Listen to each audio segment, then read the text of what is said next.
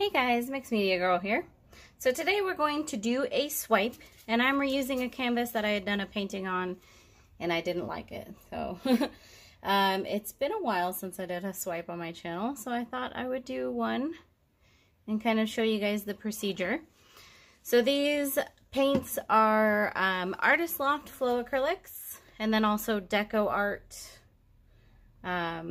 metallic paints that I'm going to be using today. They're all mixed with floetrol and water.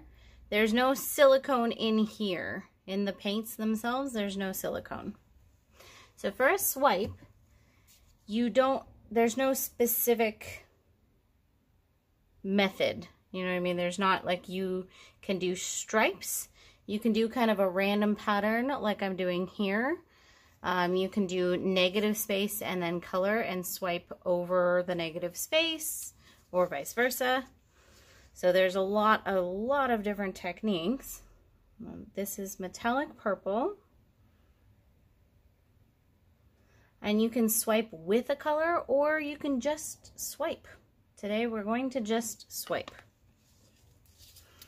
And then I'm adding a little bit of bronze in here.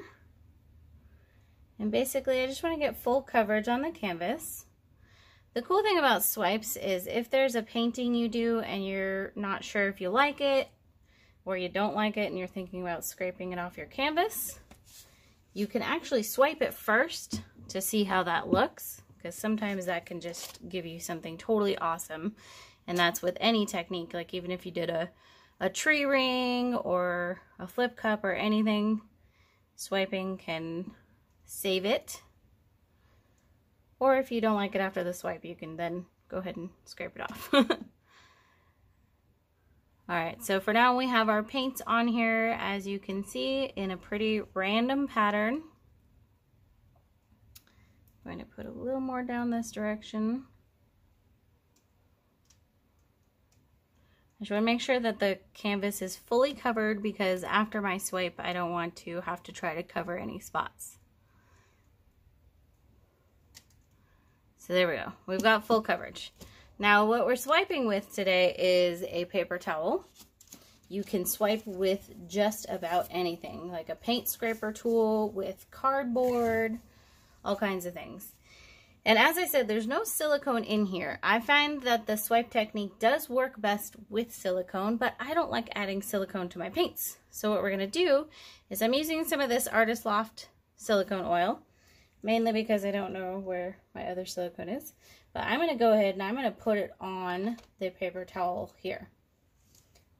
You can also just, of course, mix it into your paints, but I find this is a way to get silicone on there without putting it actually in your paint. So I put silicone, make sure I got enough. Really only a few drops on here. I'm just spreading it out. And then what we're going to do is take the paper towel and gently set it down on the edge here. We want to make sure that it's fully touching. You'll see the paint will soak through. Now without pushing it down or anything, you're going to gently, oh so gently, pull across your canvas.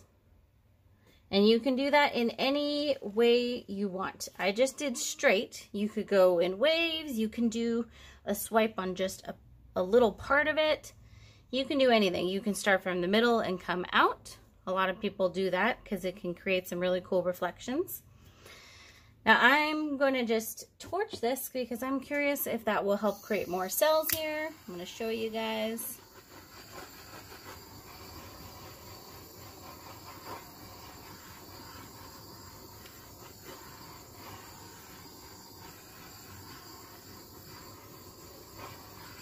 Okay, I'm not sure if that particularly did anything or not, but that is literally the simplicity of the swipe technique. Probably the most difficult part is not scraping all the paint off, because you need to just be pretty gentle with it.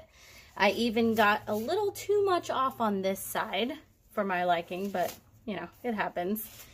It is not the easiest technique to get down perfectly, but it's a pretty fun one. Let's go ahead and do our close-up.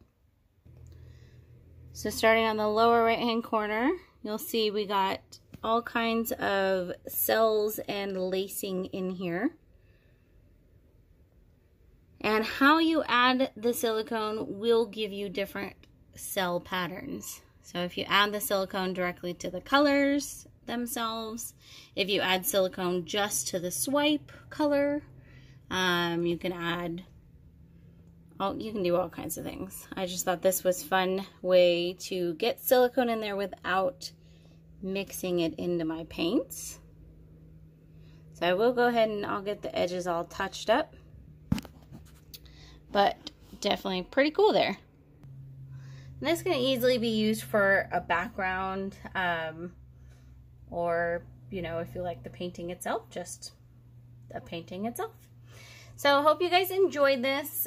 If you haven't tried a swipe yet, go ahead and give it a go. It's not as scary as it seems.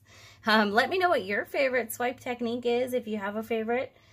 And I will see you all next time.